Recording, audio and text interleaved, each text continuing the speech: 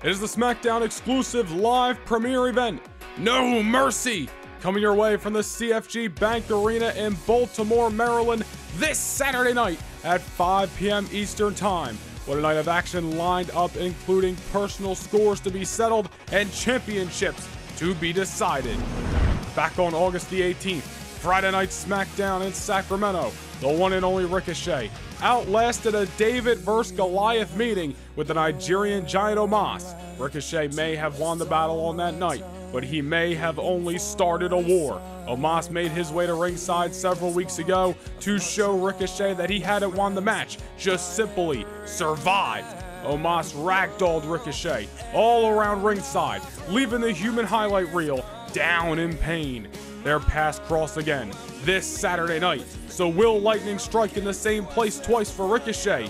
Or is Omos about to bulldoze over the competition as he ascends to the next level on SmackDown? After losing his United States Championship to Cody Rhodes at SummerSlam and having his undefeated streak broken, the ring general Gunther has switched into a new gear, and Johnny Gargano felt that firsthand.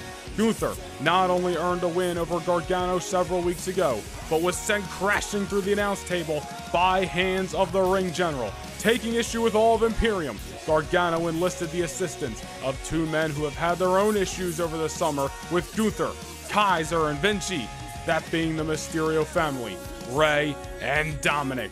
Now the Mysterios stand alongside Johnny Gargano in an attempt to push aside the intimidating Imperium in a massive six-man tag team match. Bianca, Belair, and Shotzi were a team that came together through mutual respect. Respect that was earned after 3 back-and-forth battles between the two back in 2022. Earlier this year, when Shotzi was in need of a partner for WrestleMania, she called in a favor from a woman she knew was hungry for gold, that being Bianca Belair.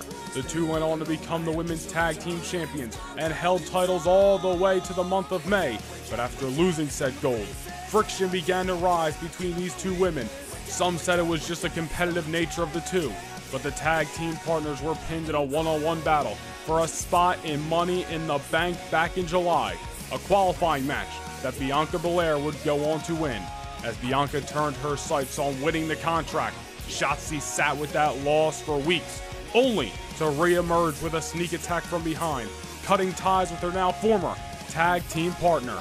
The EST of WWE now seeks revenge over the ballsy badass as Bianca Belair and Shotzi write another chapter in their storied history. In the midst of the Cruiserweight Classic tournament, Cruiserweight champion Santos Escobar has sat back and watched the competition battle it out.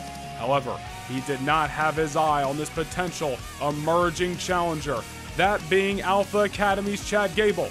Gable stood toe-to-toe with Cruz del Toro and then Joaquin Wilde and went 2 for 2 against members of Legado del Fantasma. Now he looks to complete the trio and score the oh-so-important win over the Emperor of Lucha Libre with a prestigious Cruiserweight Championship on the line this Saturday night. Cody Rhodes spent all spring and summer on the hunt for championship glory, and he finally met his destiny at SummerSlam, becoming the United States champion. But ever since that fateful night in Levi Stadium, a target has been painted on the back of Cody the size of eagles, a target that Bron Breakker has been hell-bent on hitting. Bron laid out Cody with his own gold on SmackDown and has continued to carve a path of destruction week after week. Now Breakker sets his sights on winning his first main roster championship, but the American Nightmare's pursuit of the United States title and will to stay on top of the mountain drives him in an attempt to retain his championship. It's Bron Breakker challenging Cody Rhodes for the red, white, blue, and gold, the United States Championship. It was back in June that Shayna Baszler claimed the keys to the queendom and became the WWE Women's Champion. But it was just a few short days later that laid the groundwork for where we are heading this Saturday night. An open challenge that was answered by a returning Candice LeRae. LeRae gave Shayna all she had, to the point of exhaustion for Baszler and leaving her frustrated in her inability to defeat the returning Poison Pixie. The Queen of Spades was left with no choice and elected for a count-out victory to retain her title. Ever since that night, Candice has continued to build momentum on SmackDown, all culminating in a victory over 7 other women in a #1 contenders battle royal. With a second chance to become champion, will Candice LeRae pull off the upset and defeat the dominating champion? Or will Shayna Baszler find a way to defeat quite possibly her toughest challenge to date and retain her coveted title? And in the main event, tensions have been running higher than ever in the Friday Night SmackDown locker room, as all stars of the Blue brand have vied to become the next challenger in line for Drew McIntyre's World Heavyweight Championship. With McIntyre never backing down from a challenge, and these top superstars' inability to determine the #1 contender, all roads have led to this colossal main event. It's a 5-man elimination match, 4 challengers, 1 champion. Austin Theory, AJ Styles, Edge, Randy Orton battle it out with the champion himself, Drew McIntyre. The last man standing will be bestowed the honor of waving the flag of the Blue brand as the World Heavyweight Champion. Do not miss the epic SmackDown Live premiere event, live this Sunday night at 5 p.m. Eastern Time. Subscribe, become a member, turn on the notifications, and be a part of history this Saturday at No Mercy.